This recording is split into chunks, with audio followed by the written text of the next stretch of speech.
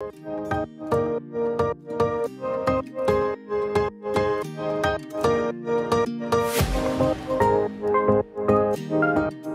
my beautiful friends, it's Amanda here, and today I'm doing an e.l.f. haul. There have been a lot of exciting new releases coming out from e.l.f. Cosmetics recently, and I decided to place a little order, not really a little order, kind of a medium order, and check out some of their new formulas that have been causing a stir online. I got 4 different shades of the Glow Reviver lip oil. These have been very hyped up online, so I knew I needed to try those. I also got 4 shades of the Camo liquid blush. I love a liquid blush. There is a new formulation in the Camo CC cream. This is the Hydrating CC cream. And this was also in the new section on the e.l.f. website. This is the Lash Extender Mascara. So I decided to check this out as well. I just went a little bit crazy on the new page. I ordered all this stuff myself. It's not PR or anything. And I have a lot of thoughts. I'm wearing a bunch of these things now. So I'm going to take you through close-ups, live swatches, application demo, and I'm going to give you all of the info and all of my thoughts along the way. So let's get into these Glow Reviver lip oils first. This is the outer packaging that the Glow Reviver lip oils come in. I like the little color coordinated labels, the shade name labels on top. It'll make it really easy for in-store shopping. If you're just looking for a certain shade, you can find it really easily. That's something that I think sometimes reviews tend to overlook. I like looking at the outer packaging as well as the product itself. The actual lip oil has a very classic, simple e.l.f. Cosmetics type of styling on the front with the e.l.f. logo, and then on the back it has the actual product name, and the shade names are listed on stickers on the bottom. For me, I think the biggest selling point packaging wise for a lip product is the applicator. And I gotta say, this is my absolute favorite type of lip applicator. This big, giant, squishy, cushy doe foot that just feels so comfy and nice on the lips. So this is a standard lip oil applicator, but I'm glad that it is not a little small doe foot. I'm going to show you some live swatches now. This is the shade Coral Fixation, just looks clear. Pink Quartz also just looks clear. I'm feeling a little bit silly because this always happens to me with lip oils. Now, the other 2 shades I picked up are Rose Envy and Red Delicious. Those actually have a decent amount of tint.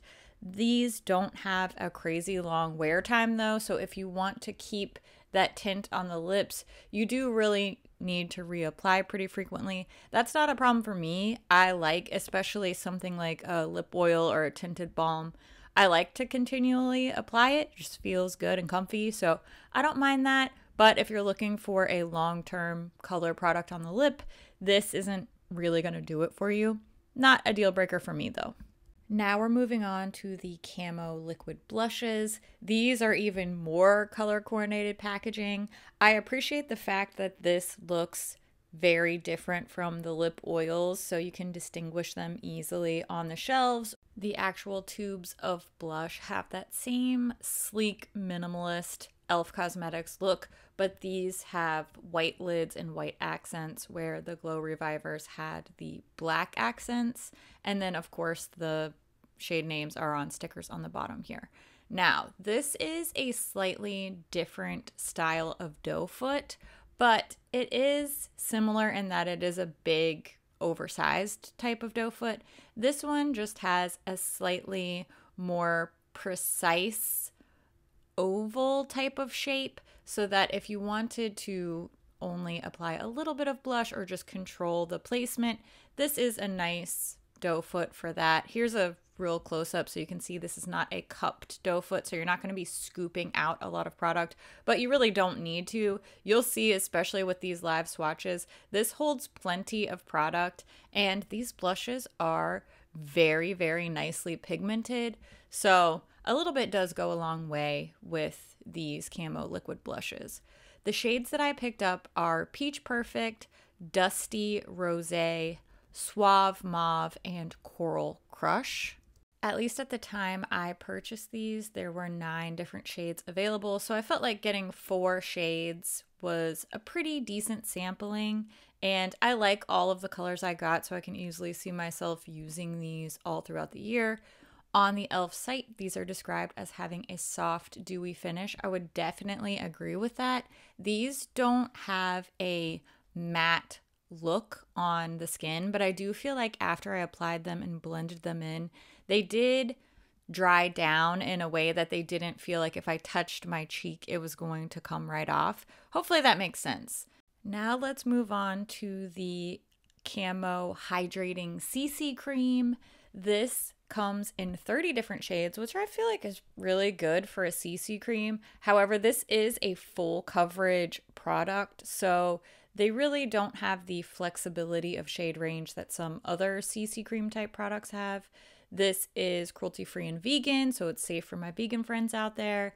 I purchased the shade Light 205N, and I feel like this is a decently good shade match for me. Maybe a little bit darker than I needed, but once I apply it, blend it out, put other products on top, it ends up matching me just fine.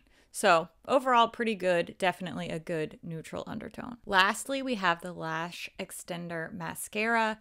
This does also come in brown, but I just ordered the black color. This is a tubing mascara, and it is made to be lengthening and defining. So this is not saying that it's a volumizing mascara. And I think you can tell from the applicator wand thing here that this is definitely more of a lengthening and defining type of product. If it was volumizing, it would need some maybe fluffier, longer bristles. That's just my observation after trying a whole lot of makeup products, but I mean, I'm sure somebody can come up with a contradictory example somewhere. Now that you've seen all the products close up, let's do a little application demo. That way you can see some of these things in action. I'm starting off with just clean, moisturized skin, regular skincare routine, but I'm not using any primer. So I've cleansed, moisturized, and applied my daily sunscreen. What you see here is about half a pump, maybe a little bit more, just applied to one side of the face. I'm not using any concealer, color corrector, or anything today. Just want to see what the coverage is like here since it claims to be a full coverage CC cream. And after blending this in with this little Real Techniques face brush, I was pleasantly surprised at the coverage, the finish. It really covered up a lot of my, what do you want to call it, skin imperfections. It looks great, I think. It covered up a lot of my redness, a lot of my sunspots and things like that. And it looks very skin-like and hydrated. So I was actually shocked at how good it looked. I kept looking in the mirror and being like, is this real life? Because it's been a while since I've had such a successful side-by-side look here. So I just did the same thing on the other side, dabbed a little bit onto my face, blended out with this face brush. This is the Real Techniques Instapop face brush. I like this one. I rotate through several face brushes, and this one's just nice and big, so it blends out really quickly. There have been a few weeks between me filming this and me adding this voiceover and editing, getting this video ready for you, and I can tell you that the Camo Hydrating CC Cream has been my go-to since the day I filmed this video. I have worn it every day that I've worn makeup.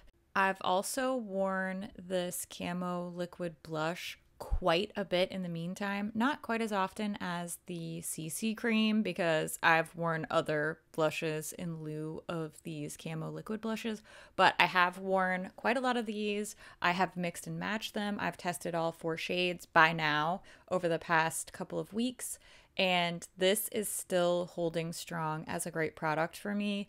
It blends in quickly, it doesn't go patchy, it layers nicely, it looks great all day. I get a great wear time, I have a nice dewy skin-like finish.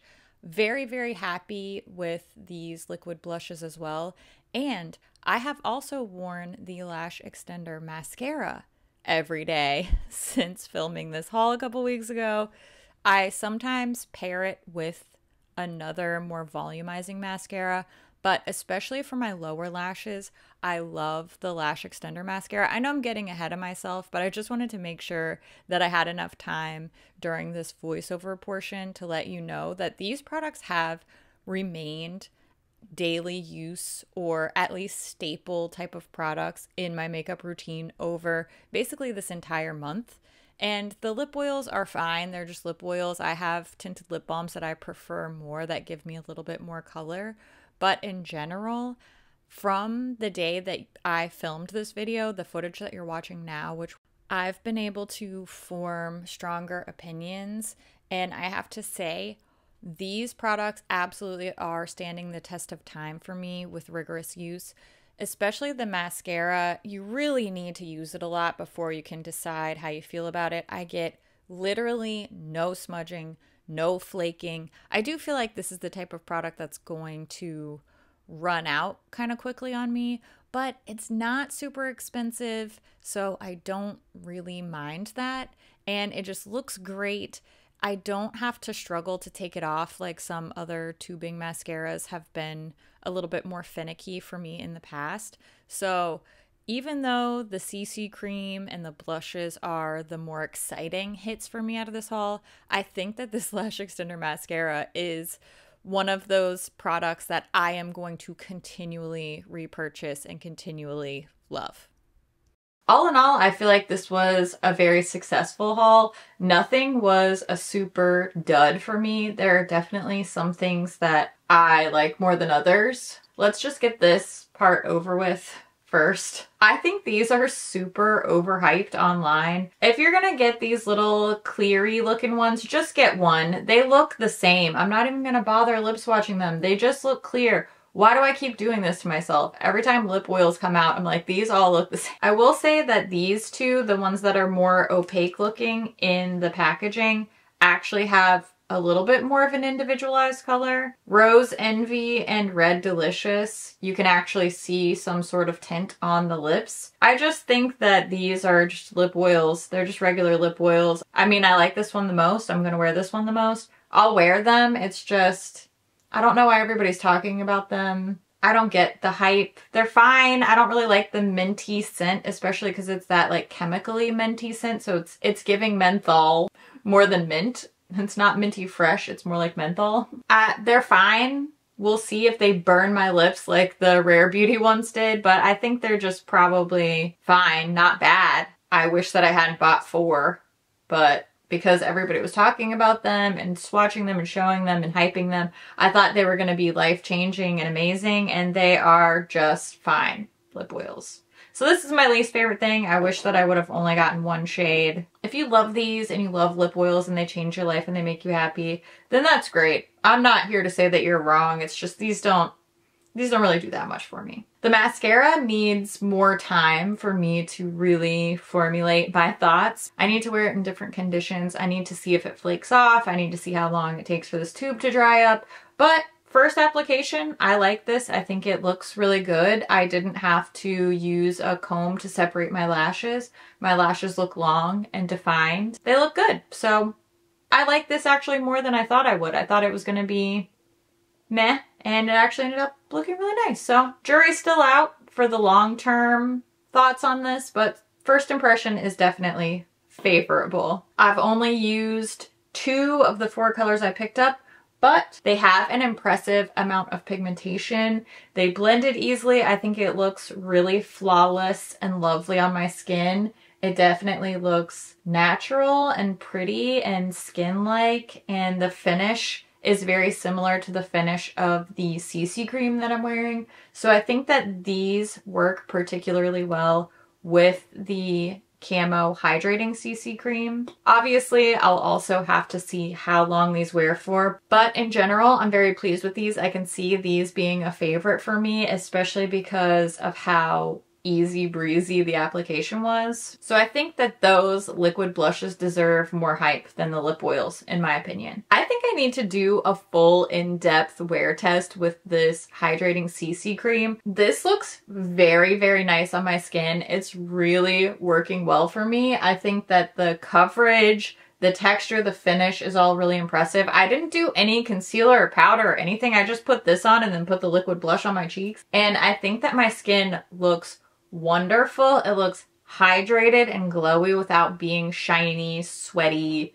metallic looking. I would love to see how this holds up to a full day wear test under intense zoomed in HD scrutiny, because so far this seems like a really smash hit product for me. Let me know if you're interested in seeing a full in-depth all day wear test with check-ins and the extreme zooms for this. I definitely could make that happen if it's something you're interested in, because I really want to know too, for scientific purposes, if this is actually as good as I think it is. Even though I'm not crazy about all 4 of the lip oils that I got, I still think that this looks cute. I wish that they had a different scent. I would prefer a fruity scent like the Fantasy Cosmetica lip oils have. But, you know, at the end of the day, that's just more of a personal preference. I would love to hear what you think about these products. Have you tried any of these? Have you had a completely different experience and you love what I don't like, or you don't like what is really working for me?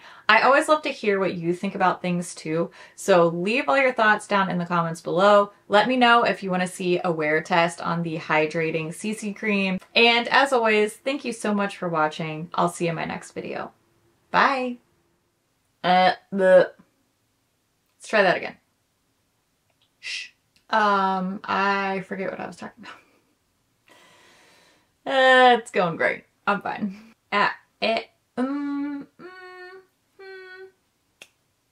Not nailing it. Oh, I have to edit that out. That was a really loud burp. This eye look is really simple, but it's really cute. It's from the Nomad New Zealand Stargazing palette. This review will already be posted before you see this haul, so. Huh? Is this thing on? It really looks good, doesn't it? Like, let's look close up.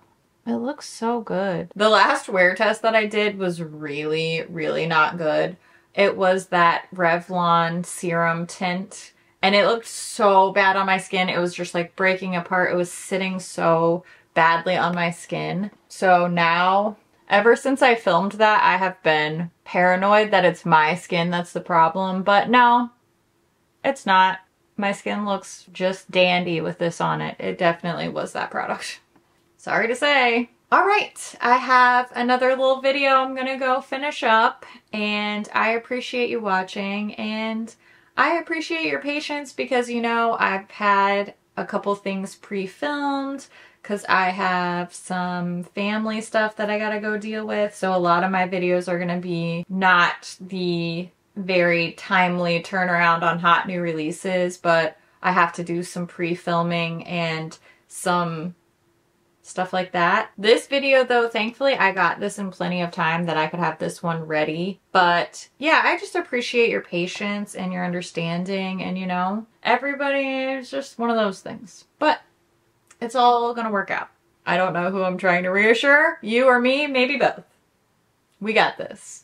We got this, you got this, you're doing great, and I'm just proud of you for pulling through. Look, we made it to another year.